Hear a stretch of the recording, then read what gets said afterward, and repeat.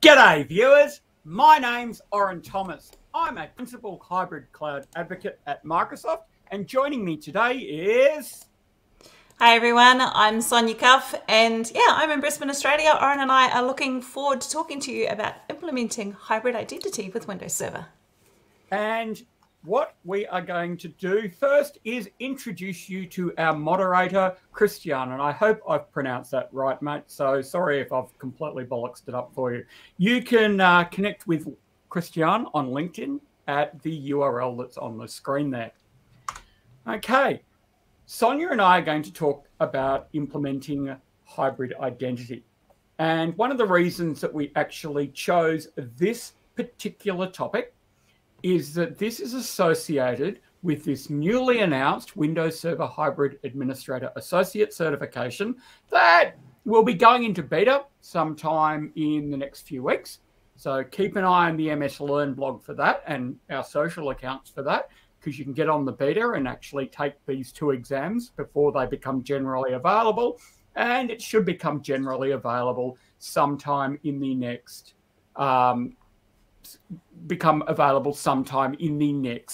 couple of months. The other thing that we want to sort of highlight is that this particular module is related to one of the functional groups in the first exam here. And you can see here the first functional group, which is deploy and manage Active Directory domain services in on-premises and cloud environments, which is all about hybrid identity. What else is hybrid identity about, Sonia? That's a good question, Orin. Look, there's a few ways to set up sort of hybrid identity, and that's kind of the focus of this module, right? So it's going to talk about a few of the different ways that you can set up identity services if you've been using them in your environment on premises and if you're now using products and services in the cloud. Absolutely. Okay, so what we're going to do, and this is a Learn Live module, and the idea with a Learn Live module is that what Sonia and I are going to do is we're going to work through a Microsoft Learn module that you can basically take to. The link was sort of earlier, and it'll obviously be associated with the paraphernalia around this particular presentation. So with a Learn module, what we're going to do is Sonia and I are going to talk about it, and we're going to point out some things that we find interesting about it. So at a very high level, Sonia, would you like to read this introduction? Yeah, absolutely. So this is what we're talking about. We're talking about configuring an environment that you've got inside Microsoft Azure so that your Windows Server infrastructure as a service workloads that require Active Directory are supported. So in essence, what that means is that if you're going to set up a virtual machine inside Azure that's running Windows Server on it, but you want to connect that to Active Directory, how do you go about doing that? But we're also talking about how you can integrate some of that information that's already inside your on-premises Active Directory or ADDS into your Azure environments. Now, here's a sort of a sideways question for you, Sonia. What is an identity?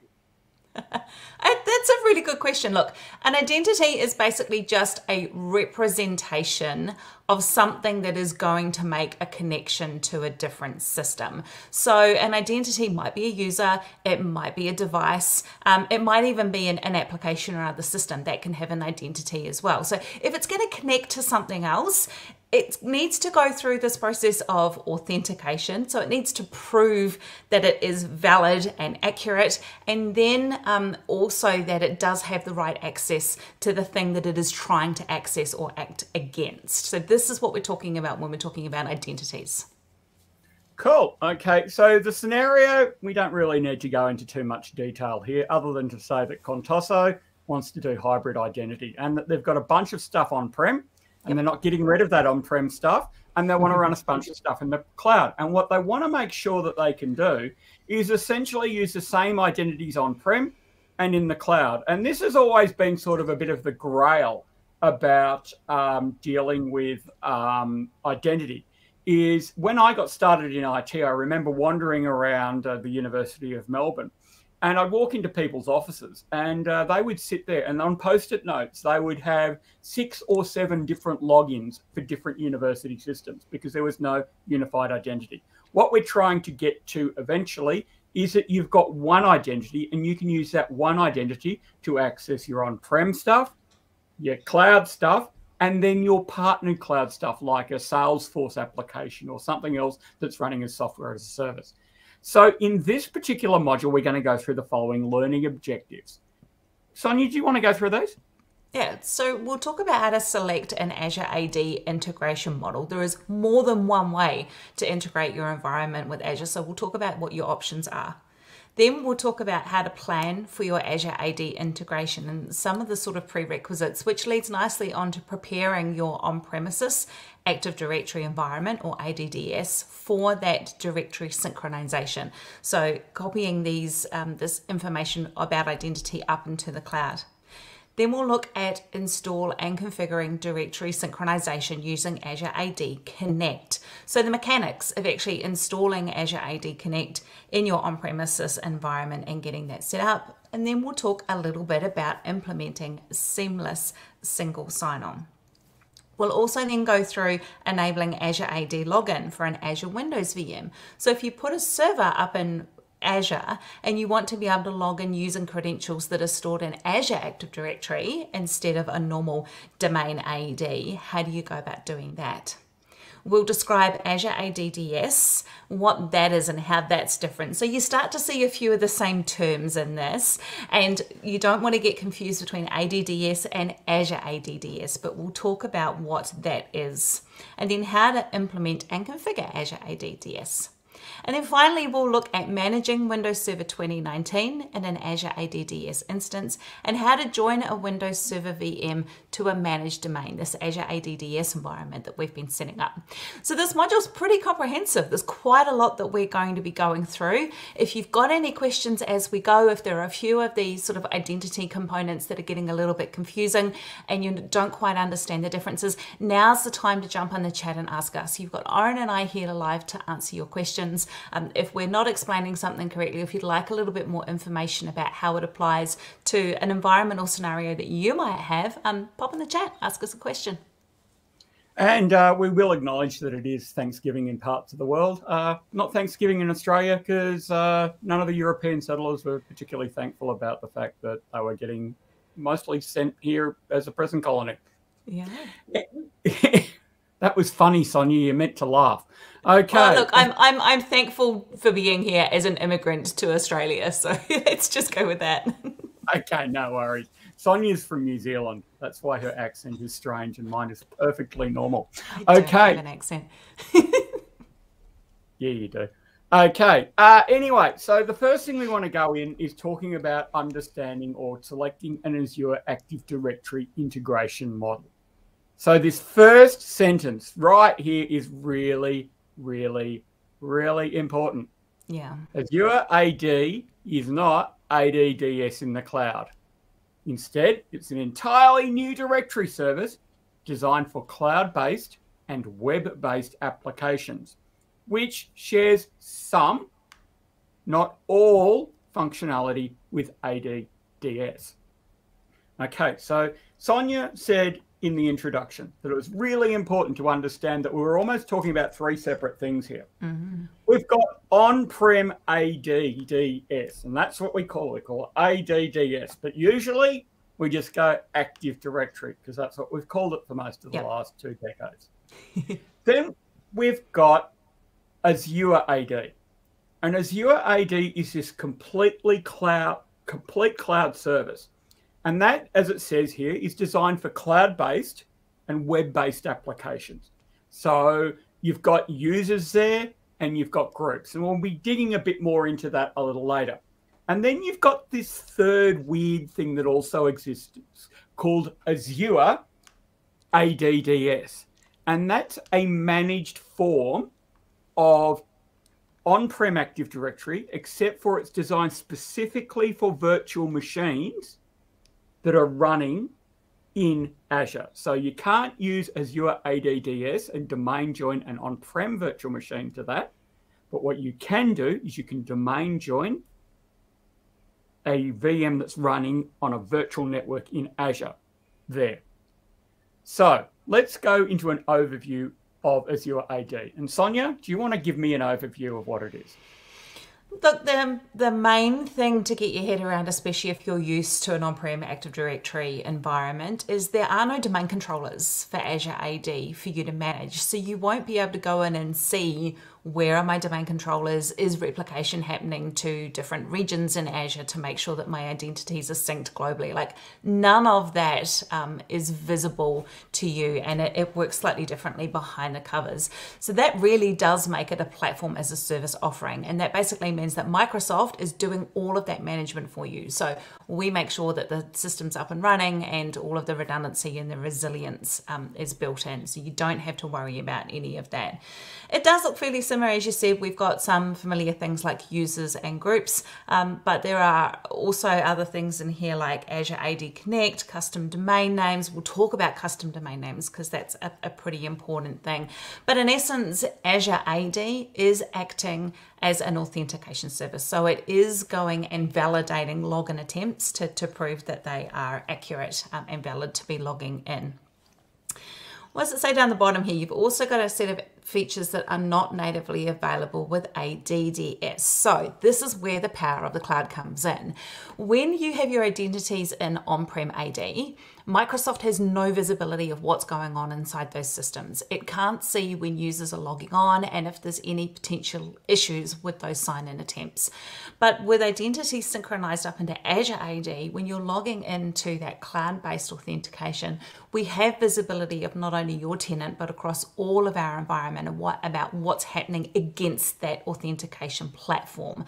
So that means we can do things like turn on multi-factor authentication, have a look at those things and see whether or not there's anything risky going on that should be blocked. And there's a whole bunch of cloud features like being able to implement custom ban passwords and a whole bunch of other features that you can now get because that identity is based in the cloud. Now, you can see here that it basically says the following things that you can also provide: configuring access to applications, single sign-on, as Sonia said, users and groups, creating users, enabling federation between organizations, and we'll talk about that. It's not just something in Star Trek. Providing an identity management solution, identifying unusual sign-in activity, which is a really cool feature that you can't do with on-prem AD. How you extend your on-premises AD to Azure AD, how you configure application proxy for cloud and local applications, and how you configure conditional access for users and devices. So conditional access is one of those special ones where you say you can have access, but only under these conditions, instead of on-prem AD, which is you type in your password and you sign on. With conditional access, it's, well, you can type in your password and sign on, but only if you're coming from a managed device from a known location at a certain time. The next thing to understand is the idea of what a tenancy is. And probably for a lot of you, how that maps to an on-prem forest. Unlike traditional on-prem AD, Azure AD is multi-tenant by design, and it allows you to have isolation between its individual directory instances. Now, to give you an idea of what that's sort of trying to tell you, the first is that Azure AD, even though it exists or it appears to exist as a monolithic service, it doesn't mean that when you open up the Azure AD console and you go to the users list, you see absolutely every user in Azure on the planet. Instead, and look, I think IT pros who have already dealt with deploying software as a service applications for their organizations are a little bit used to that. So if there's a third-party cloud-based service that I'm using, sure, when I go into the admin pane of that, I only want to see my users. I don't want to see the users for every single person that's using the platform. No, and there's actually more than 1 million separate tenancies in Azure Active Directory. And the term tenant usually means a company or organization. Now, the tricky one here is that you can actually have multiple tenants associated with your organization. You can actually have multiple directories within a subscription, though at any time, an Azure subscription must be associated with only one Azure AD tenant. However, you can associate the same Azure AD tenant with multiple subscriptions. That's clear, isn't it, Sonia? No, it's really not. Look, I I tend to think about a subscription as being a billing and a management container more than anything else. So any resources that I put in the same subscription are going to appear on the same invoice or go through on my credit card as a pay-as-you-go thing. And I can control the security of access to resources at a subscription level. So I could have a subscription for all my developers, and I could have a subscription for my production environment, and I could give developers lots of access to the development environment and not so much access to my production environment by doing that at the subscription level. But then it gets a little bit interesting when these directories come in, because as you said, I'm not creating more than one Azure Active Directory, or am I, or it means that I can't swap between the two. Yeah, that one's a little bit of a mind bend. So another way of thinking about it is if you're used to the idea of resource domains or resource forests. That is that with on-prem directory, you can actually set it up so all of your accounts sit in one forest, and then all of your resources, all of your servers, everything else, sit in other forests. So all the first forest does is host accounts, and then there's a trust relationship that allows you to log on to and access all of the resources in the other one. So you could almost think about those separate resource forests as subscriptions that are associated with that first particular forest. Now, the next thing that comes along that's important is the idea of a default DNS name. But let's go, we've just got Big Ant Rod here, who's got a wonderful name. And he or she has asked, Office 365 Business Premium, a lot of these AD features come included for free, correct? Well, the answer is kind of, because obviously if you've got Business Premium, it's not free. But yes, they're included with that level of subscription. So coming back to this default DNS name, where do we get our default DNS name, and how is it chosen, Sonia? Oh, look, to start off with, when you set up your first environment, you're going to get a domain name, which is something or other .onmicrosoft.com. And that's just the easiest way of getting an environment established that you can then go and claim to be your own. So it creates this kind of random name based off of the email address that's being used to first create that environment. But after that has been created, if you've got scuffinoz.onmicrosoft.com, you can then go and add in your own custom domain name, which is the domain name that you've been using for your organization, usually for your email addresses and your website, for example. And we will talk about that a little bit more in depth. But to start with, you're going to have xyz.onmicrosoft.com, and that default domain name will always exist in the system. It's not something that ever can be renamed, but as soon as we get your custom domain in there, then you can start to reconfigure things so that your users will by default, when their identities get created, be, Bob Smith at tailwindtraders.net, for example. And assigning the default domain name is a fairly easy process. All you do is you go into your DNS registrar or whoever hosts your DNS records. It could be in Azure, it could be at GoDaddy, it could be wherever, and you create a bunch of text records, and those text records verify that you own the domain. And then, bang, you actually can set a new default domain. So whenever you create a new user account, it ends up with the same domain suffix. So in terms of the characteristics of Azure AD, it's primarily an identity solution. It's designed for internet-based applications using port 80 or port 443 communication. As we said, it's a multi-tenant service. Now, users and groups are created in a flat structure, which means that there are no organizational units and there are no group policy objects. That is that you can go and delegate things based on resource group. You can go and delegate them based on an individual resource. But what you can't do is you can't delegate based on organizational unit. So you can't delegate permissions based on organizational unit. Although we do have a new thing coming called an administrative unit that does allow you to collect things into an administrative unit, but it's not like a tree structure like the old organizational units can be. Now, here's two very important statements. The first is that you cannot query Azure AD using LDAP. Instead, Azure AD uses the REST API over HTTP and hopefully over HTTPS. That means that you can't use something like Active Directory Lightweight Directory Services, Active Directory Domain Computers to go and connect to your Azure AD instance. The other thing is that Azure AD does not use Kerberos authentication. It uses HTTP and HTTPS protocols such as SAML, WS Federation, and OpenID Connect, and OAuth for authorization. Now, why this is important, and these two things are important, is that there's many existing on-prem applications that use one or both of these different technologies. The on-prem application might use LDAP to look up against a directory. It might use Kerberos to perform all of its authentication and authorization. So if your organization does have applications that use these things, you're going to then be thinking about, how do I do this hybrid? Because you're probably not going to, at this immediate point in time, have the time to go and get your applications rewritten so that they use these newer or these different technologies for these particular bits of functionality.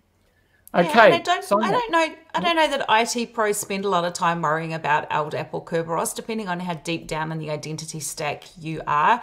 Maybe a conversation with your developers if you do have any custom built applications, or with your vendors if you're using any third-party applications that you've installed in your on-premises environment. But this is a great example of why hybrid is a thing, right? Because there may be some things in my environment that I'm using that do need LDAP and Kerberos that I'm not going to be able to migrate into the cloud as far as those applications go. So I need to keep them running on premises. So the ability to keep my on-prem AD that will keep those applications running and give me the LDAP and the Kerberos functionality, while also giving my users one account to sign in with so that they can also hit Office 365 and they can hit my other resources in Azure. Like this is one of the good examples of why hybrid is a thing. Now, one of our viewers, Big Ant Rod, has got a question and wants to know, is that are there any groups at Microsoft that they could reach out to get the process started and avoiding any pitfalls of transitioning to using Office 365 and Active Azure AD? That's a good question. I know that we certainly have a big network of business partners that help out in that space. So if you go just to the Microsoft website, you can go into our partner directory and find a local partner. And that's probably your best bet, because our range of business partners, they're independent companies, but they've dealt with lots of organizations of various sizes. So we have partners that look after SMB, like really small businesses, ones that look after bigger enterprise customers. If you're not confident enough doing it yourself, and it's not particularly difficult. I've done it on a number of occasions. It does kind of depend on how complex your existing AD environment is, how long it's been around for, how many versions of upgrades it's gone through, and how much it's been modified to suit particular custom applications. But if it's a fairly sort of vanilla environment where you haven't done too much quirky, we're going to step you through the process of Azure AD Connect. And Azure AD Connect is really the thing that you need that will get your identities up and visible into Azure AD, which is the authentication plane for Microsoft 365. So then you'll be able to go into the Microsoft 365 portal, you'll be able to see all your users in there already, and you'll be able to go and assign the appropriate M365 licenses for like Office 365 Business Premium or whatever products you want to turn on from them that you're licensed for. Okay, so the next thing we want to talk about is Azure AD integration options. And it says here straight off the bat, small organizations that don't have on-premises directory can fully rely on Azure AD for authentication and authorization services. And that's basically the idea is, let's say that you're setting up a brand new small business, you go and get your Microsoft 365 subscription, you store all of your files and folders in SharePoint, and you're not going to need on-prem AD. The likelihood is, though, that you're going into an environment, especially if you're looking at something like a government department or anything that's been around for a while, there's going to be an on-premises Active Directory instance, there's going to be on-premises resources, and you're going to need to support those as well as using that stuff up in the cloud. And that's what a lot of people are already doing. They extend their on-premises AD DS to Azure. So what they do is they use Azure AD Connect to do that. And that's the second one option here. This is the synchronizing on-premises AD DS with Azure AD. And that's using Azure AD Connect, as Sonia suggested. So that's what a lot of organizations who've got a Microsoft 365 subscription do. And they have their on-prem AD. They sign into Exchange Online using their on-prem ID, and everything works hunky-dory. The first option that's listed here is extending on-premises AD DS to Azure. Now, in this particular option, all you're doing is you're treating Azure as a remote data center.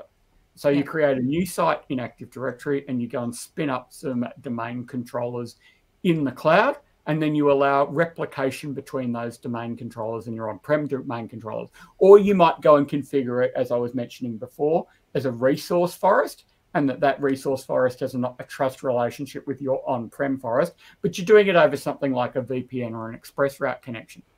Yeah, and just pause on that one for a sec, because I like the idea of thinking about Azure in that particular scenario as being just another remote data center. So in essence, I'm looking at putting a domain controller from my own existing AD domain up into the cloud. And we don't see it a lot, but there are reasons where it's useful. So you may be doing lift and shift of some VMs that do have older applications in them that need the LDAP and the Kerberos that we talked about earlier. Might be easier for them to validate against a domain controller inside the same cloud area, because you've got your domain up there. But the other thing that I've seen a little bit is to remove a single point of failure in a network topology. Now, I'm talking much smaller businesses here where we had one server that was in a location and it, in essence, was the hub server. So the other sites needed to access this server inside this customer's environment, but that site sometimes would have issues with the internet. And if the internet went down, that meant that all the sites couldn't access their line of business application either. And so by moving that server into the cloud and maintaining the domain structure up there, it meant that the sites, the spoke sites, could carry on connecting no matter what that is. In essence, we moved the hub site up into the cloud, but everything just carried on as normal because we didn't need to change any authentication methods. Now, the other thing that's in this table that it's sort of talking about is this idea around how authentication actually occurs. And you've got two basic options. The first is where you synchronize your AD DS with Azure using a thing called password hash synchronization, if I can get that word out. C cell. Oh, I'm not even going to try the C cell by the C cell.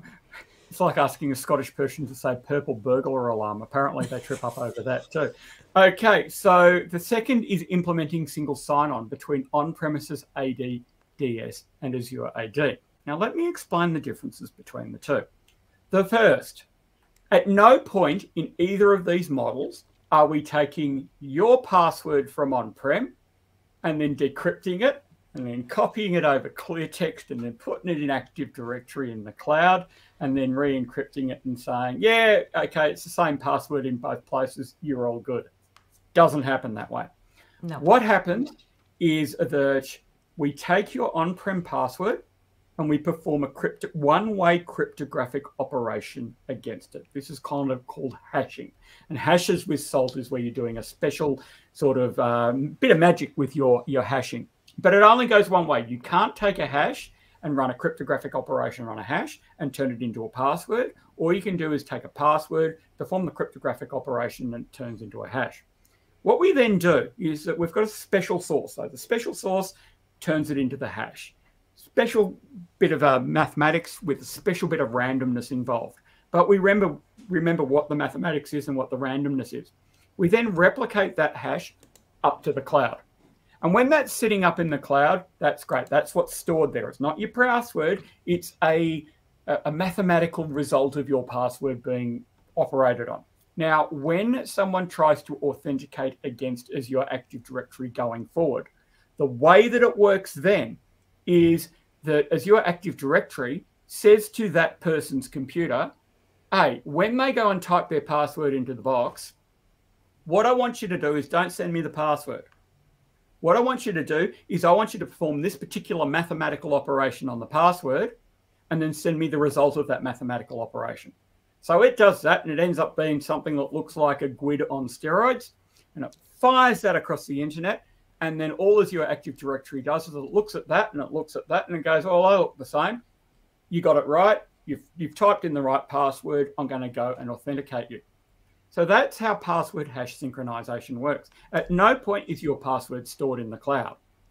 Authentication occurs against a hash. But there are some bits of legislation written out there that kind of even make that sound a bit like you shouldn't be doing that. So the other option is single sign-on between on-prem AD DS and Azure AD. So Sonia, what happens when I authenticate from, say, the cloud against Azure AD using SSO? Yeah. So this SSO method is primarily talking about something called Active Directory Federation Services, or ADFS. And you're right in terms of it is for those scenarios generally where there is a regulatory requirement to not even store password hashes in the cloud. They're not allowed to escape the boundary of your on-prem network. So in this architecture, what we're doing is we are actually using the on-prem domain controllers to do the authentication. Azure Active Directory isn't doing any authentication at all. It's not taking credentials and checking its own database to see whether they're valid or not. Instead, what it's doing is when the user signs in, Azure is taking that request for authentication and it's passing it through down to your on-premises environment and down to your on-prem AD servers. And they are responsible for doing the yes or no that this person is valid and that they're authenticated. It will then pass an answer back up to Azure AD, and Azure AD will go, cool, we're happy to let that person come in and access these Azure services. It's more complex in terms of the architecture that you need, and you might appreciate that because those on-prem servers are doing the authentication process, they need to be highly available. So if they go down for any reason, your users are not able to authenticate in the cloud because there's no service in the cloud performing that authentication. And so you do need sort of multiple layers of resiliency and redundancy in your on-prem environment to provide that. But it is a very valid architecture for customers who can't even have password hashes syncing up to the cloud. But it's also fair to say that the vast majority of organizations that are using Azure AD and have an on-prem instance are just doing straightforward, bog standard password hash synchronization. Yeah, and absolutely. Yeah, and that works, and that's what they need. And, you know, we're getting almost into edge cases when we're talking about other options. Yeah. Okay, so now we've talked about the options. Let's talk about planning for integration. And we just covered here directory synchronization. So I'm not going to go, and Sonia and I are not going to go into too much detail here because we've already talked about it, and we'll actually show you what it looks like when you set it up. And the thing that you use to perform Active Directory synchronization at the moment is a tool called Azure AD Connect. And it's a freely available tool that you can download from Microsoft's websites, and it allows you to basically perform synchronization between on-prem and the cloud. Now, when you run Azure AD Connect, the following happens. Any new users, groups, and contact objects in your on-prem AD are added to Azure AD. However, and this is important to know, and you will know this if you've ever set it up with Microsoft 365, licenses for cloud services such as Microsoft 365 will not be automatically assigned to those objects. So again, if you're sitting there and you've turned on Azure AD Connect and you've got 500 users in your on-prem AD, you'll have to go in and choose which of those users you actually want to assign licenses to in the appropriate Azure console. Now, the attributes of users, groups, and contact objects that are modified by on-prem AD will be uploaded and updated in Azure AD. However, not everything that is an ADDS attribute on-prem actually is synchronized to Azure. Why? Because it doesn't use all of that stuff. The people have gone and created all of these weird custom attributes and put them into user account objects, and they don't get replicated up there. Only a small subset of them do. If you delete a user from on-prem, they will be deleted from Azure Active Directory.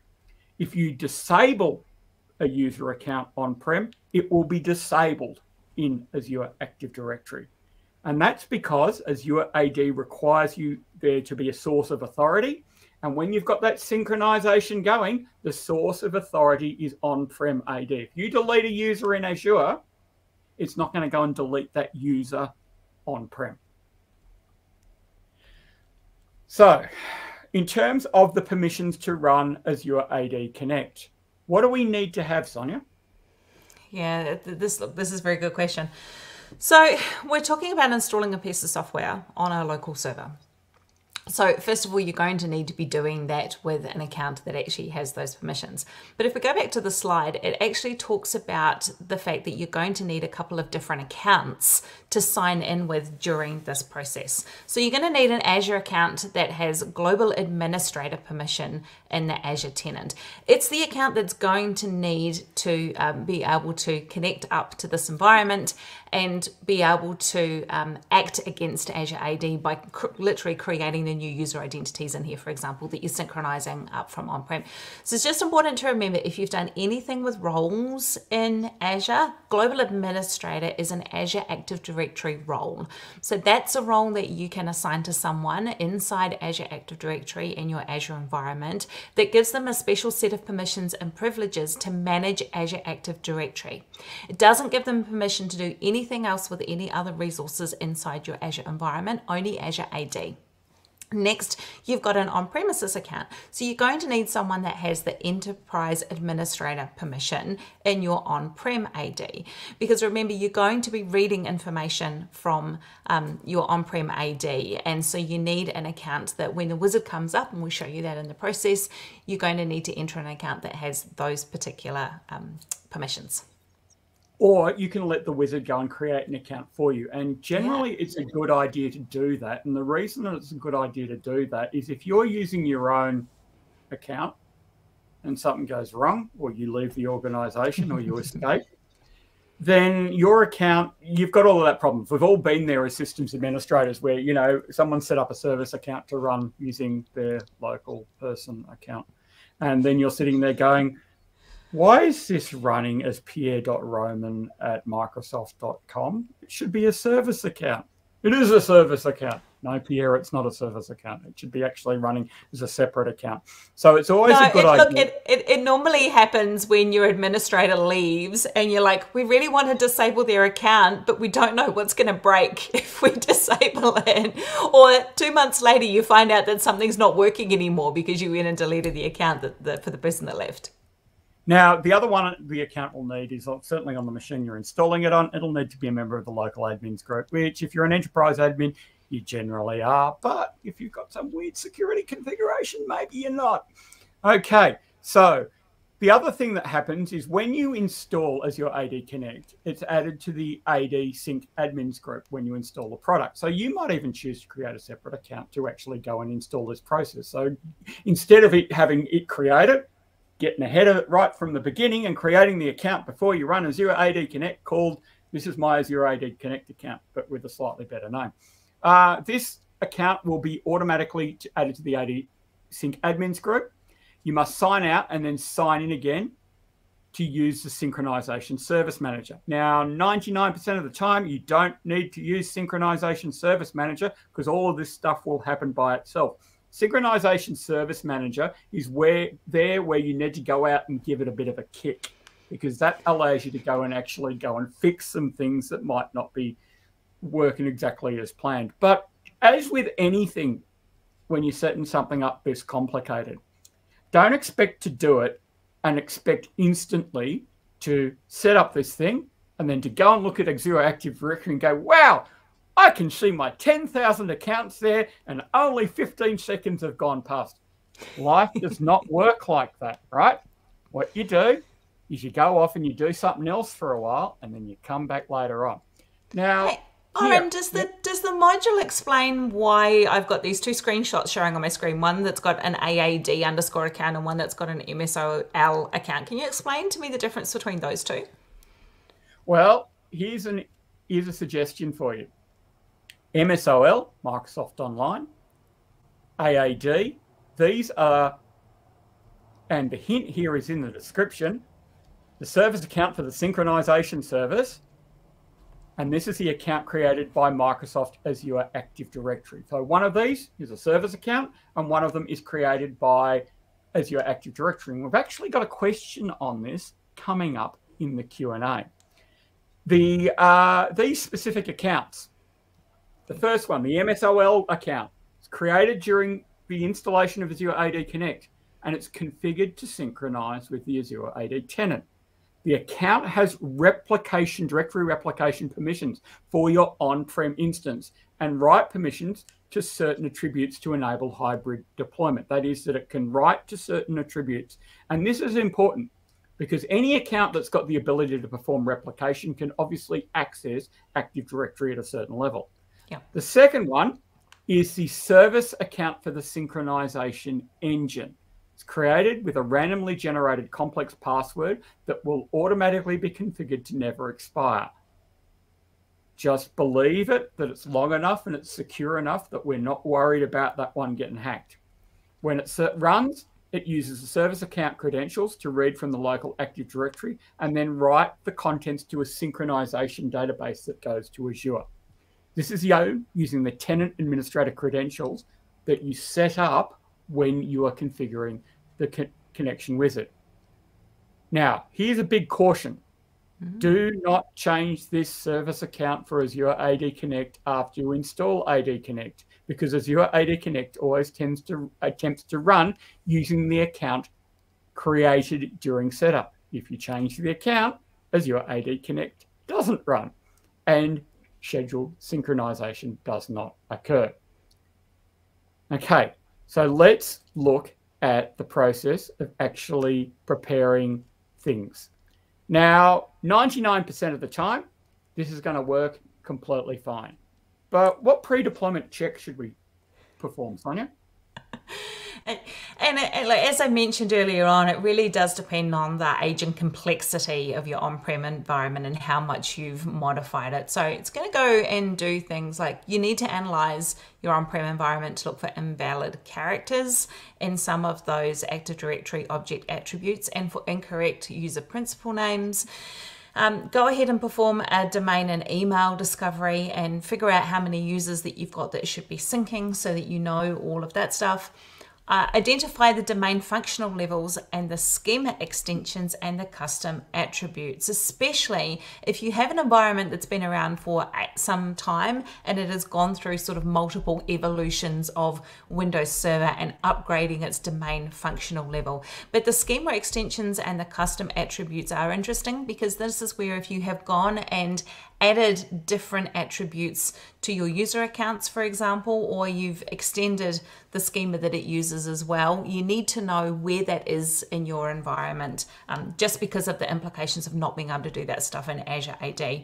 We've also got things like proxy servers, if you're using any of those for Exchange or Skype for Business, if you're using Azure AD Connect as part of your M365 deployment. So whether or not you've got any proxy servers standing between your on-prem Exchange or Skype for Business servers and the internet, and then your SharePoint domain, evaluating your clients for single sign-on readiness, so not all of the clients that you're using might support SSO, and then recording your network port use and DNS records related to M365 as well. So all of those good things to know, just so that you know what you're getting yourself in for when you're going to do your Azure AD Connect.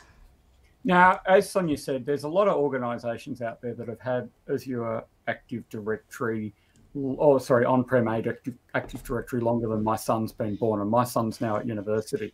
So one of the things that you might need to do is actually go in and look at proxy address and user principal name attribute. So the other one is that you might have to go and update blank and invalid user principal names and replace them with proper user principal names, and then go through and actually remove some invalid characters, because not every character that some people have creatively put in their first name or surname, or simply might not be supported, although we're pretty good with that, is actually going to be supported, because there might be some organizations that have got very creative with the way that they go and put characters in for some reason. I don't know what that is.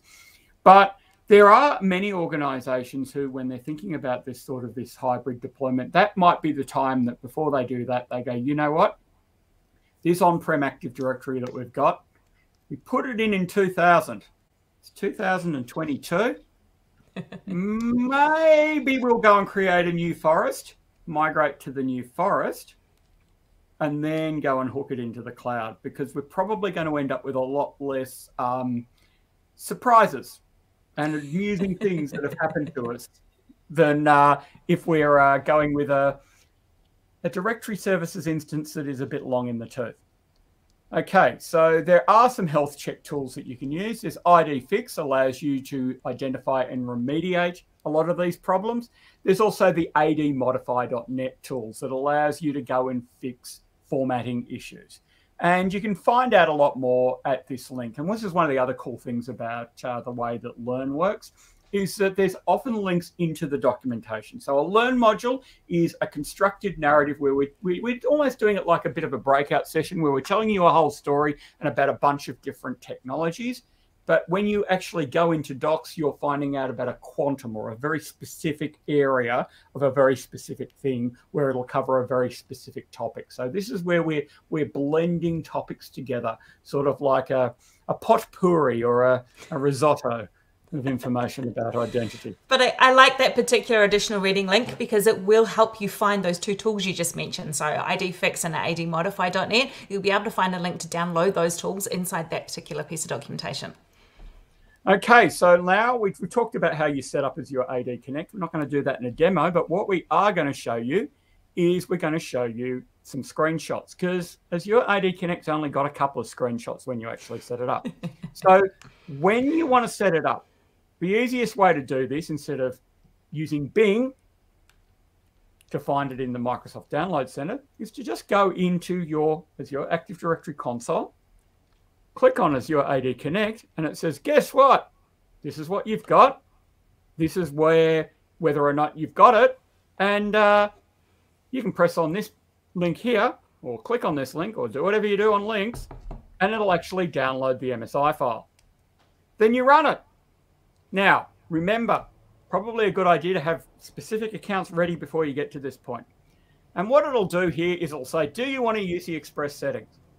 And 99% of the time, the answer to that is absolutely yes, I'm going to use the express settings, because they're going to do what I need it to do, because my environment is not one of those crazy environments where I'm sort of sitting there going, because if you're sitting there going, you need to do more planning, because you'll know that this is about to turn into one of those lengthy career events of your life, where it's not just a matter of running the wizard once, but you might need to run the wizard many, many, many times.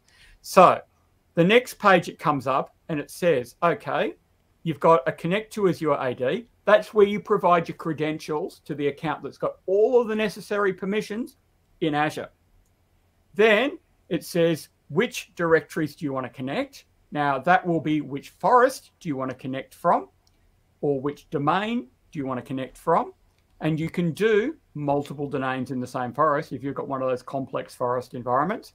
And then you can come through and choose which organizational units you actually want to move things from. And this can actually be a fairly good way in terms of staging your move to Azure Active Directory, because what you might do is you might create a particular OU and then move accounts into that OU of accounts that are ready to be hybrid identities, but keep other accounts that are not yet ready to be hybrid identities in OUs that you are not actually synchronizing to the cloud. So the way that this would work is that then you could go into Azure AD users and computers, and as a user's ready to be hybridized, you just drag them down into the right OU. Next time the synchronization occurs, excellent, they're now hybridized. So after you perform the initial synchronization, you can then go and reconfigure synchronization options. Now, Sonia, what do I do to reconfigure my synchronization options? Look, it's really hard. You basically just go in and run the wizard again. And it's so weird because I think as IT pros, we're used to, okay, so give me the 57 steps or the script and the commands I need to type in. So we're not usually keen to go and run to things that are just step-by-step wizards because, you know, that's far too easy and that's what other people do. But honestly, Azure AD Connect is all wizard driven, and to change any of those settings, just go and run Azure AD Connect again and you can go through the similar steps and just change the options. And these are, of course, Microsoft wizards. they're not Terry Pratchett wizards, so they can actually run, and they're not Hogwarts wizards either. Okay, so what we want to do here is we're going to do a demonstration for you where we're going to show you where we've got an Azure AD instance, where we've got a user in an Azure AD instance. And what we're going to do is we're going to deploy a virtual machine that normally when you deploy a virtual machine, you set up an admin account for it, you log onto the virtual machine, and if it's just a standalone virtual machine, well, you've got to go and create other accounts for it. But what you can do when you're deploying a Windows Server virtual machine in Azure is you can check an option that allows you to sign in with an Azure AD account. And that's what Sonia and I are going to talk through now. And that's an interesting scenario because I'm used to the fact that if I install Windows Server is going to expect that Active Directory is its authentication mechanism, and it doesn't really have any idea that Azure AD even exists. So the ability to do this, to tell Windows Server that, hey, there's another identity platform over here because you're actually sitting on Azure, and you can sign in with the accounts that are sitting inside Azure AD instead. Okay, so the way we're doing this is we're starting off in the Azure console. We're going to virtual machines. In the virtual machines page, we click add. And we're going to create a virtual machine. Now, this is all fairly straightforward to anybody who's actually created a virtual machine in Azure. We give the virtual machine a name. We specify what region the virtual machine is going to be in. In this case, we're doing it fairly boring and keeping it in East US. Now, here we've selected Windows Server 2019 Data Center. The next thing we're going to do is we're going to choose the size, which we're happy with. We're going to need to set a username. Now, my particular preference is to use the username Prime, which is a Latin reference and not in any way a reference to a transformer, some of which you might see up in the thing behind me. I automatically think Optimus Prime whenever I see you type that, sorry. And that's fine, because Optimus Prime, for those of you who don't know your Transformers lore, is actually the Latin for best first. And that's why the Transformer is Optimus Prime. A lot of Transformers have Latin names. Who knew, right? So we put in our password. And the other reason that I don't use administrator is that there are actually a whole lot of restricted names that you can't use. So the reason that I use Prime is that Prime is obviously something that I can always remember as my local admin name. And that's something that you should do, and maybe something that you can configure a policy for to ensure that when people are deploying VMs in your environment in Azure, they are using a consistent local administrator name. So we're going through here. We're not going to go worry too much about how we're going to actually manage this. We are going to say that we've got a Windows Server license because that's going to actually reduce the cost. Here, I'm not doing any much mucking around with the actual networking or the disk configuration.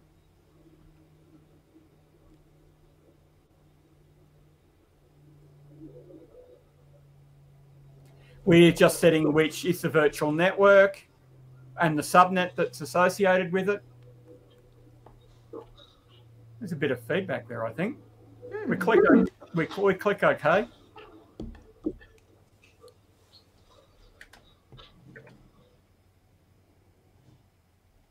Okay, so again, the virtual network, we've got that already set up. On the management page, this is where the magics are going to happen. Right, so what we're doing here is we've got two things that are important. We've got a system managed identity, and then we've got the option of turning on login with Azure AD credentials.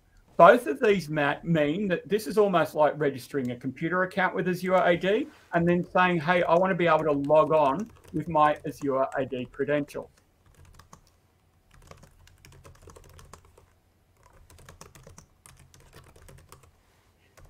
So we then look at the advanced page.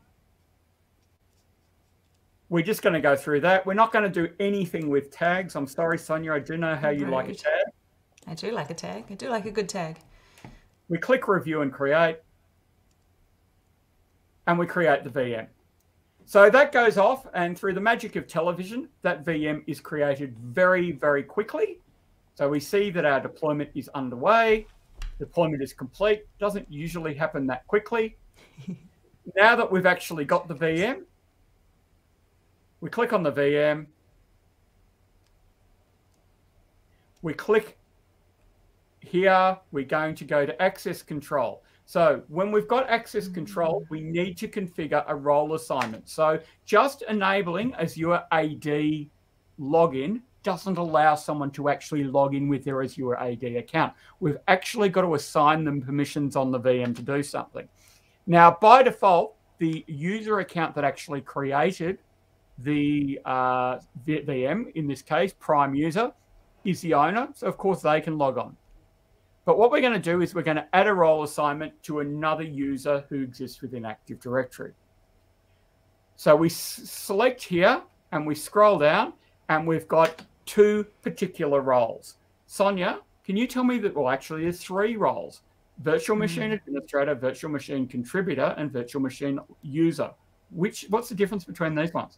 Yeah, okay. So the clue a little bit is in the name, the fact that two of them have actually got login in their name and the other one doesn't. So you've got to remember that role-based access control, or this method of assigning an identity a role, and that role comes with an associated set of permissions of what that user or group is allowed to do against this particular resource that we're in. So the virtual machine contributor role is an Azure role that's used by Azure Resource Manager that would give somebody the ability to change the details and the configuration of this Azure virtual machine at an Azure level, including things like adding tags or whatever. So this is not about what generally it can do inside the VM, but it's what it can change in this Azure page for the virtual machine. So that has absolutely nothing to do with logging on. You can be a virtual machine contributor and it will not give you necessarily access, won't give you access to log in via Azure AD to log into a remote session to that actual server. So it's the login ones that we want to look at. And obviously you can see here, one's called virtual machine user and one's called virtual machine administrator. So there's a bit of a clue that one of them is going to give you a higher level of privileges. It's going to log you in as an administrator when you start up that remote session onto the server. Yep. So as Sonia said, one of them joins you to the local admins group. The other basically just makes you a member of the local users group. Yep. So here we're going to select administrator, and then we're going to select one of the Azure AD principals. So I'm just going to scroll down here and I'm going to select one called Omega Administrator. Now, Omega Administrator, it doesn't matter what other permissions that person's got in Azure. Omega Administrator now has local admin privileges on that separate VM. So I close that. Then I'm still in the portal here. I go back to Overview. I select Connect. I'm going to use Bastion, which gives me a web-based connection. I put in my username, Omega Administrator, at tailwindtraders.net.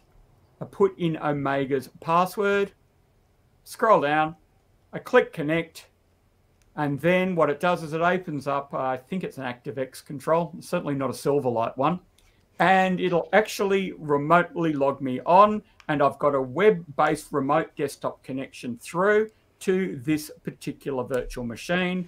It comes up, it's Windows Server, it's the first time anybody's logged onto it, so it throws up the server manager, and I can see that I am connected here to Tailwind Traders 2019 virtual machine. Okay, I think what we'll do now, Sonia, is we will throw to a knowledge check question. I've got a question before you go to that knowledge check though. The process that you just showed us is setting that login to Azure AD when you first establish the VM. If I've got an existing VM in Azure, can I go and turn that on after that virtual machine had already been deployed? I believe the answer to that is yes. But you'll obviously need to restart the virtual machine because it's going to go and make some changes. So I believe the answer is yes. That was obviously in preview when we were setting that up the first time. And also you'd probably be deploying Windows Server 2022 now. But because we're hewing to where the module itself is, the module itself was done probably about 6 months ago. And 6 months ago, we actually hadn't released Windows Server 2022 yet. But you can use it right now in the Azure portal. Okay, Sonia, here's a question for you. Which of the following statements about Azure Active Directory is true? Ooh. Okay, so let's look at our options. Azure AD implements the same authentication protocols as on-premises ADDS. Or Azure AD is essentially on-prem ADDS in the cloud. Or C, Azure AD users and groups are created in a flat structure. What does the audience think? If you're in the chat, like, tell us whether or not what answer you think is appropriate here. I'm going to go through a little bit of a process of elimination because, Orin, I remember at the start of the session when you brought up like one of the first sentences that very clearly said Azure AD is not just ADDS in the cloud. So I'm going to strike out B.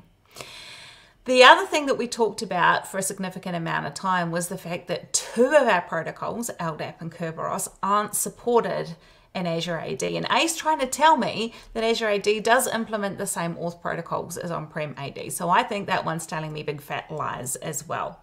We also did talk a little bit about users and groups and OUs. So let's go with option C, because if you have nested OUs where you've made this like family tree hierarchy of groups under groups under groups, I don't see Azure supporting that. So let's go with C. Azure AD users and groups are created in a flat structure. And it sounds like a couple of our people in the chat have also chosen C, and the answer is A. I feel like I'm a millionaire. Was that like $100 question? Or I think it was about a 25-cent question. So anyway. Contoso IT staff have set up Azure AD Connect and are beginning to synchronize accounts. Maria in IT finds a new user account in Azure AD that has been created by the Azure AD Connect process. So Maria's looking at the Azure AD console. Now, which of the following accounts would Maria have found in the Azure console, not Active Directory users and computers? I think you're giving me a few hints here. And again, if you're watching live, pop in the chat and tell us what you think. But I'm just... Look, it's one of those questions that you really have to unravel, because when you go through setting up Azure AD Connect, we did talk about the accounts that will get created, and we had that screenshot that showed the AAD and the MSOL_type accounts. But the devil is in the detail with this question, right? So Azure AD Connect has been set up and it's starting to synchronize accounts. And Maria, as you said, she's finding a new user account. And it's in Azure AD, so it's not in our on-prem AD. So by process of elimination, I'm going to assume it's not A and it's not C, because those accounts were created in our on-prem AD by the installation process of Azure AD Connect. So I'm going to go with B. We didn't see sync underscore on the screenshots. By process of elimination, I reckon it's B. Yes, that's one of those questions that probably should have been rewritten, because also it says Marie rather than Maria. So it might be an entirely different person who's looking at the Azure AD console. And yet they were the correct one. Yeah, look, we've got a question from the audience too. If we were giving VM administrative access to Omega, would they also be able to make infrastructure changes to the VM, like the size, and stuff like that? Or are they only referring to the local admin credentials of the VM? So remember when you added Omega and you gave them access to virtual machine administrator login, which is giving them local administrator rights on the machine, does that also give them admin rights to change the properties of that resource in Azure or not? No, it doesn't. The rights are completely separate. Basically, that's an in-the-box right versus an out-of-the-box right. So there was another role there that we were looking at. Do you remember which one that would actually give them those permissions? Oh, yeah, that was the virtual machine contributor. So if we want to give them those rights, and they can have more than one role, so you absolutely can assign them both the virtual machine contributor to give them access to modify the VM properties in Azure, and give them virtual machine administrator login so that they can log in as a local admin as well. Okie dokie, let's get back into the module. If I can find the right button. There we go. Okay, we're on to unit. Okay, so here we're going to talk about the hybrid version of this. This is Azure Active Directory Domain Services. Now, what Azure AD DS does is it runs as part of Azure AD Premium. So that's one of the things you need to know because you've got to pay for it. But what it does is it provides a very managed, slightly cut down version of Active Directory where you've got Active Directory in the cloud, but you don't have to worry about managing a domain controller. So what you get when you set it up is you set it up and then suddenly you've got a domain that you can join another VM to. And let's say that you join it and you've got domain admin credentials and you sign into that VM and it's domain joined, and then you go and add your appropriate remote server administration tools. You can then even add Active Directory users and computers. But one of the things that you'll find fairly quickly is that there will be only a limited amount of functionality within Active Directory users and computers. You can't go and create new GPOs, but there is an existing user and computer GPO. So the idea of this is it's a middle ground between what we were talking about earlier, which is I need full Active Directory in the cloud, full Active Directory on-prem Active Directory. I'm going to create a separate site, spin up a VM as a domain controller, or two, because you should always have two domain controllers in a site in case one of them, dies. And then I will domain join something to that particular domain. This one is, I don't need all of that. All I need is I need some basic group policy stuff. It does need to be domain joined, but I don't need everything. I don't need custom domain partitions and I don't need all of that. So what I'm going to do is I'm going to allow Microsoft to give me like a limited virtual managed domain controller that I can't actually do anything or reboot, but it just pretends it's there. And that's how Azure AD Domain Services works. So what are the benefits it provides, Sonia?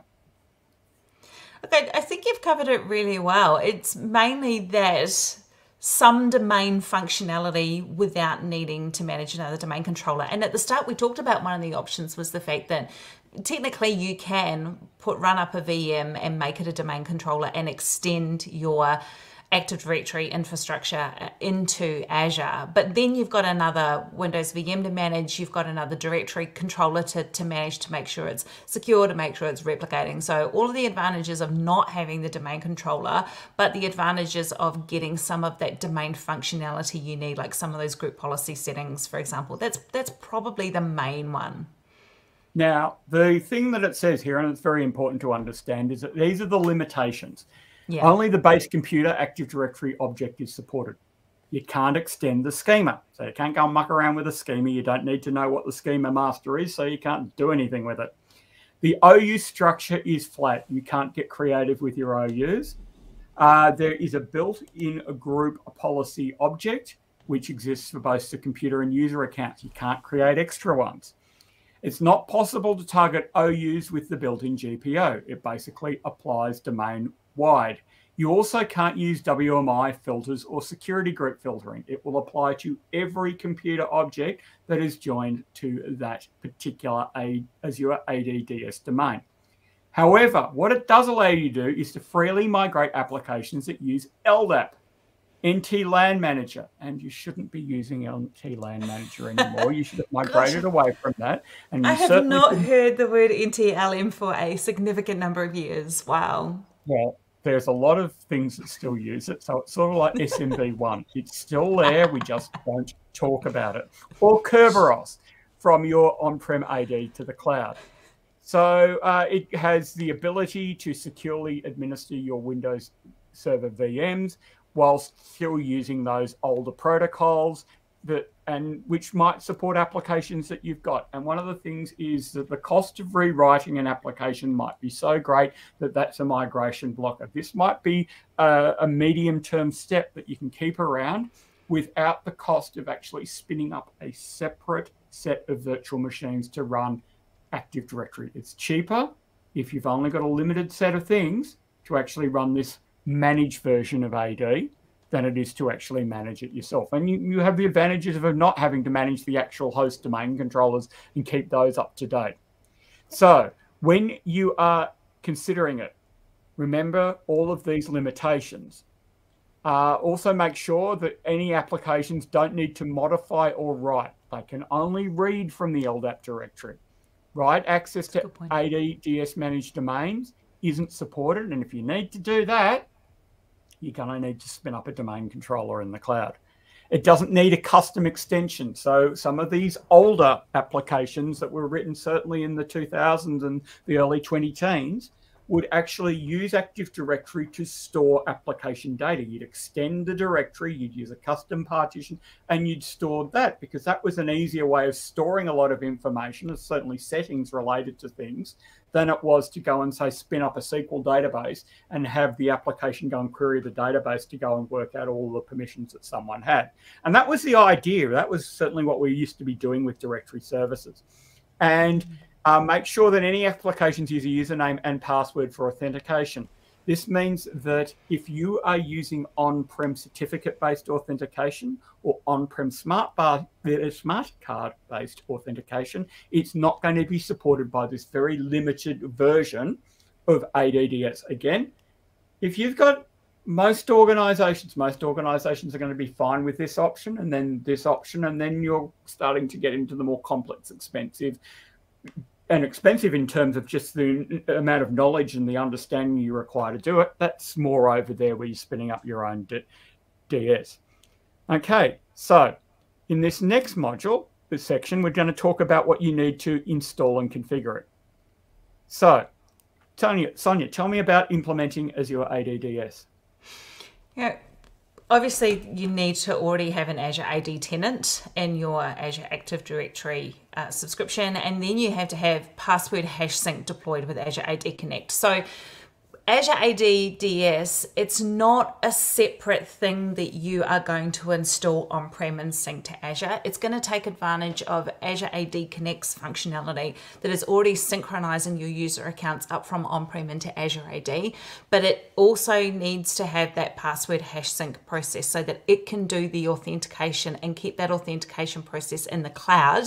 It doesn't work with that ADFS scenario where we talked about, where you're actually passing the auth request back through down the chain to your on-prem environment. So that is that's really important. I think, let me have a look. That's probably the main one. We also got, you have to select the DNS name that you will use for this service and the domain that will synchronize with your on-prem environment. So domain name spaces, like especially if you're got a much older environment where you might have been using a .local domain, for example, you want to have all of that sort of stuff sorted out. Now, the recommendation here very strongly is that you should not use an existing Azure or on-premises DNS domain space. So what you would do is, for example, if you had tailwindtraders.com as your one that you were using mostly in Azure, you can have additional names that will use tailwindtraders.net or something like that. But when you are configuring this, remember that a trust relationship will exist so that you, even if you specify for Azure ADDS that it's tailwindtraders.net, you'll be able to sign in when you assign permissions to the Tailwind Traders. You'll be able to sign in using that other name. But most likely what will be going on in that particular domain is that user accounts will be signing in with that particular domain name. And as you know, when you're signing onto a domain controller anyway, you're almost never signing on with a user UPN. You're usually going domain name / username. Yep. So you've got the option of using a built-in domain name. Probably not the best way to do it because you don't want to have a domain that's, you know, on Microsoft.com. Go and spin up a custom domain name that's sort of associated. And if you've got a complex environment, you might even choose a subdomain. You can also we recommend that you avoid using a non-routable domain suffix. So if you've got tailwindtraders.orin or tailwindtraders.scuffy, we suggest you don't use them because they're not legitimate domain names. You might need to create additional DNS records, which is something that you can do, obviously, within either Azure DNS or your own DNS solution. In terms of creating it, you set up a subscription, you set up a resource group, you specify your DNS domain name, and you'll see us do all of this in a demo, your region, and your SKU. Now, again, you choose whether or not you're going to create a user domain, and this will synchronize all objects from Azure AD, including any user account created using on-premises environment, or resource only synchronizes users and groups created directly in Azure AD. So the idea of this second one is that you have resources that need to run in a VM and you require these particular protocols, but you only want to use Azure AD accounts and not accounts that are actually syncing from on-prem. So it's a very special type of domain. You create it, you specify which virtual network. This is the other important part of this, is that Azure AD DS projects into a virtual network subnet. It means that you turn it on and then you've got to specify where it's talking to. It will not turn up in every one of your virtual networks. It'll only turn up in a very specific part of your on-prem or your Azure real estate. So do my servers need to be in that same virtual network subnet as ADDS? For the most part, you should put them there. You can use peering to slightly get around it. But for the most part, what you're doing here is you're doing a very specific implementation, and it's a good idea to have all of your ducks in a row. And remember that we're not worried so much about broadcast traffic anymore. It doesn't matter if you've got lots and lots and lots of servers there. And you're certainly not going to be talking about several thousand servers in a particular subnet, even though that's probably supported. Okay, so here's some additional reading that tells you a bit more about setting up.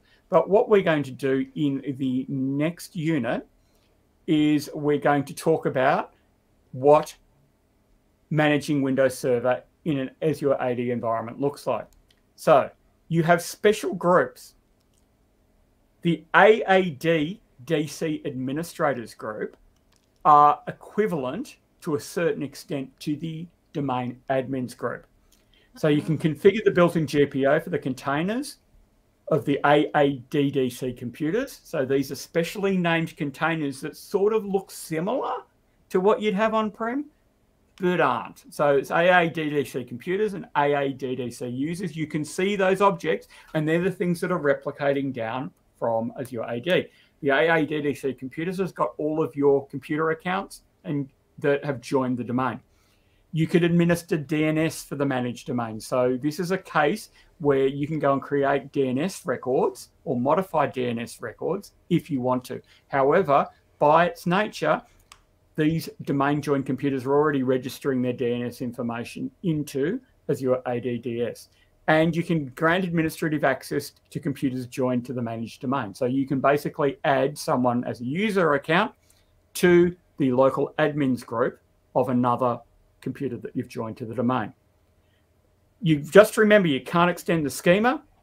You can't connect to domain controllers using remote desktop. So you can use the remote server administration tools and it looks like you're connected to AD, but you can't go, okay, I want to RDP into that DC. It won't allow you. You also can't go and PowerShell into that remote DC. You can't also employ domain administrator or enterprise administrator permissions. Okay, so to enable a user account for ADDS. Sonia, do you want to talk through this? Yeah, so we talked about the fact that you need a password hash, but the password hash also needs to be in a format that is suitable for both NTLM and Kerberos authentication. So remember, we started at the front saying that Azure AD doesn't support Kerberos. So there's absolutely no point in us putting in a password hash sync for a synchronized user from on-prem that supports the Kerberos authentication protocol, because we're not going to use it in Azure AD. However, if we do go and turn on Azure AD DS, and we are looking for that Kerberos support specifically, we are going to need the password in a format that supports the Kerberos authentication. So yeah, that's probably the main part in there. Now, the other one I want to bring up, because you'll see this in the demo, is that you can sign on to an Azure AD DS domain using an account that only exists within Azure. But before you do that, you need to change the password once you've enabled Azure AD DS, because that will simply trigger the process of creating that particular synchronization. Kerberos friendly password hash. Absolutely. Exactly. So what we'll do now is that we will go across and we'll do the first part of this demo. So here we are in the Azure console. We're going into creating a resource. what we'll do is we'll type in Azure AD Domain Services. We'll click on Azure AD Domain Services. That's fairly straightforward. So we click Create. And then we get the usual bit of information. Now, we saw some of this when we were setting it up. First, we select our subscription. Then we select our resource group. We're going to put it in the Tailwind resource group. The DNS domain name, we're going to use tailwindtraders.net, and this is tailwindtraders.com, which is the usual one. We're going to use the standard SKU, and we're going to use that user forest. So we're going to replicate our user accounts as well. Here we're specifying which virtual network we're going to project into, and the subnet is AD DS subnet. We're configuring our notification settings so that anything when there's alerts that go on, and here we're going to synchronize absolutely everything. So we're just going through with the defaults here. We click Create. Now, the creation of this actually will probably take about 25 or 30 minutes, but through the magic of television, we've actually allowed this to go fairly straightforward, and it occurs automatically. So the next thing we're going to do is we're going to jump into Azure Active Directory, because we've got the accounts that have been created there and all of these bits and pieces of information. But what we want to do is we want to go to the tailwindtraders.net domain, and we want to verify that we've actually got our DNS servers now configured.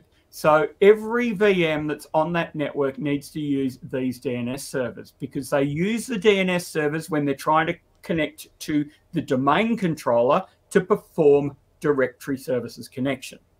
So what we've done is we've now updated our virtual network, and the DHCP on our virtual network is now pointing at those particular DNS servers, which means that a VM that's sitting on that network will now have the right DNS server to find the tailwindtraders.net domain.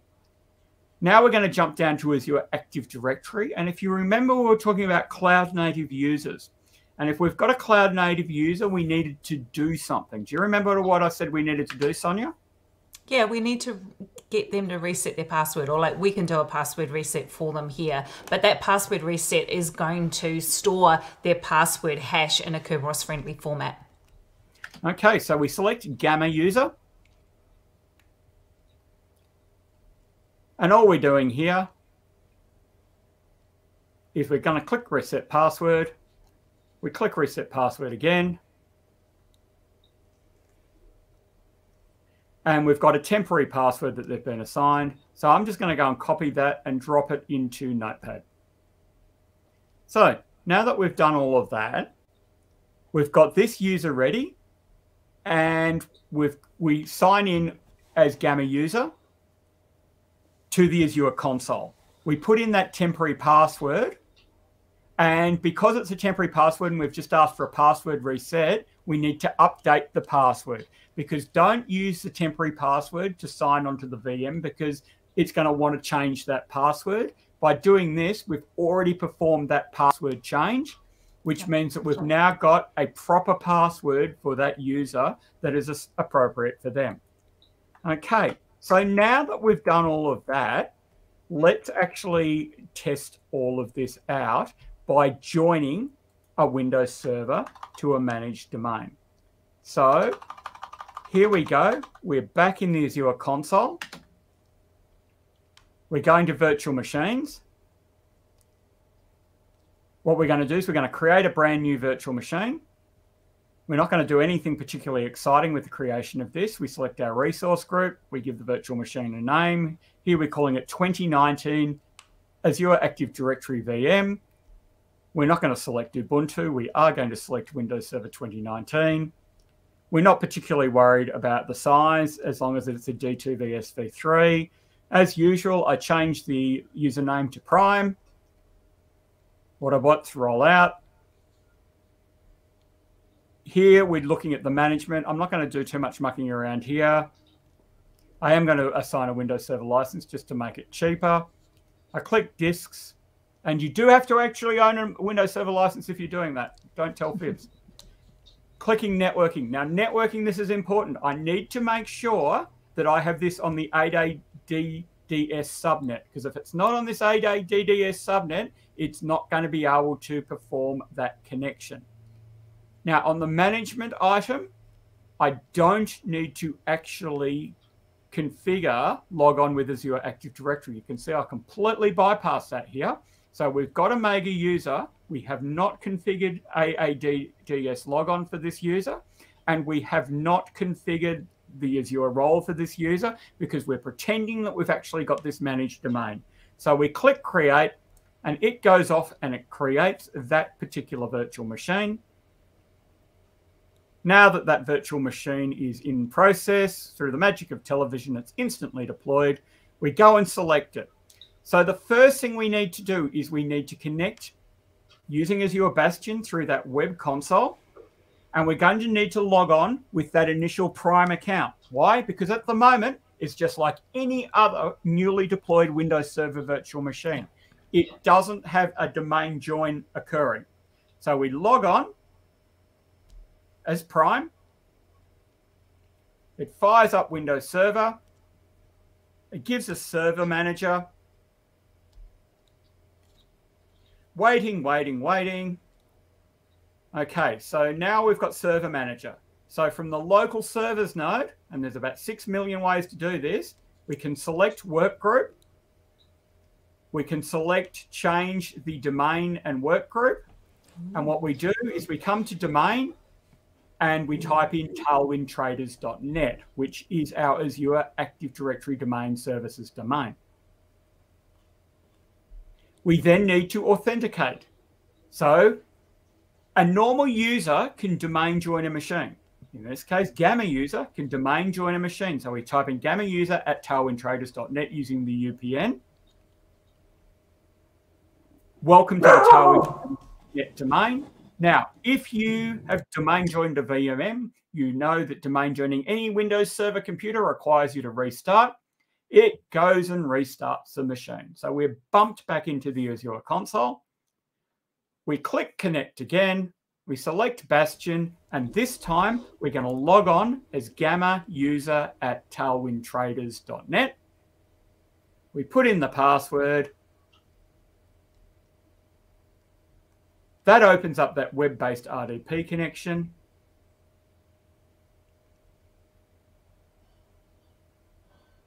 And there we go. We've now, just like magic, managed to log onto that Windows Server VM because it's now completely domain joined, and we can see it's a member of the tailwindtraders.net domain, and it's got the name tailwindtraders.net.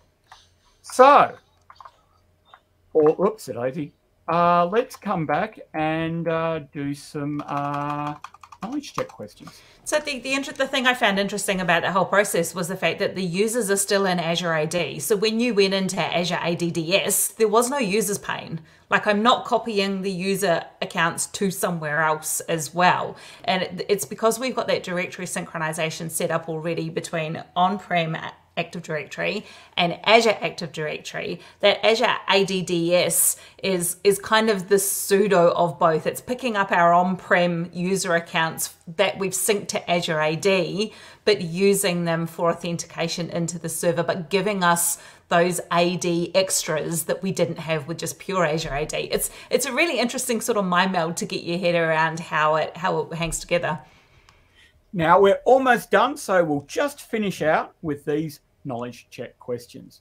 When planning to implement Azure AD DS, Sonia, which of the following statements is true? Look, I have gone on about how you can't support nested OUs. I don't know how many times you said that it's not possible to extend the schema. Like, that's come up at least 7 times. So let's go with C, that we can't target specific OUs with the built-in GPOs, because you did say the GPOs would apply to everything. Absolutely correct. And the final question, which role from the following groups in an AD DS domain could administer DNS on the managed domain, create and administer custom OUs on the managed domain, and administer computers in the managed domain? Excellent. Okay, so that's a whole bunch of permissions that they're going to need, and you did give us a nice little overview of this AADDC administrators group. So let's go with A. Absolutely correct. Anyway, With that, Sonia and I have absolutely come to the end of our time. So if you want to get in contact with us to ask us further questions, you can see our Twitter handles up on the screen there. It's at Sonia Cuff and at Orin Thomas. Thank you very much for your attention, and we hope that you have a great day. Wonderful day, fantastic day, an empowered day. Absolutely. Thanks, everyone. Bye.